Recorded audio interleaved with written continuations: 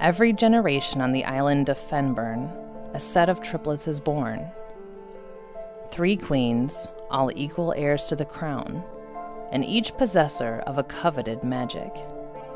Mirabella is a fierce elemental, able to spark hungry flames or vicious storms at the snap of her fingers. Katarine is a poisoner, one who can ingest the deadliest poisons without so much as a stomachache.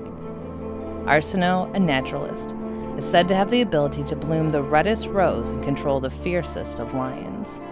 But becoming the queen crowned isn't solely a matter of royal birth. Each sister has to fight for it, and it's not just a game of win or lose. It's life or death. The night the sisters turn 16, the battle begins. The last queen standing gets the crown. If only it was that simple.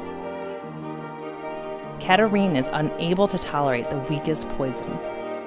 And Arsino, no matter how hard she tries, can't even make a weed grow. The 2 queens have been shamefully faking their powers, taking care to keep each other, the island, and their powerful sister Mirabella none the wiser. But with alliances being formed, betrayals taking shape, and ruthless revenge haunting the queen's every move, one thing is certain. The last queen standing might not be the strongest, but she may be the deadliest.